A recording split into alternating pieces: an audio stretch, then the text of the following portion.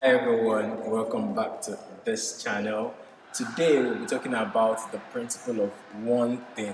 I know that a lot of people focus on doing multiple things to produce different level of productivity, but I want us to know that productivity is not really in the volume of work we do, but in the level of excellence we put in doing something.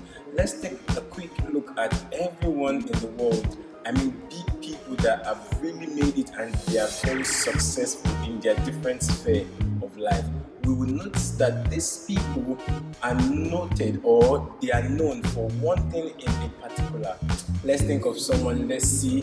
When we think of Bill Gates, for example, what do you think of? What do you think of? Most people will probably think of Microsoft, right?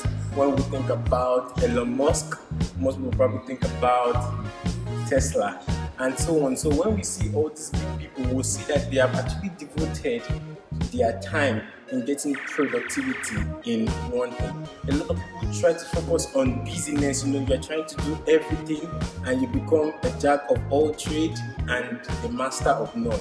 For you to be able to really excel in life, take out time to focus on one thing at a time.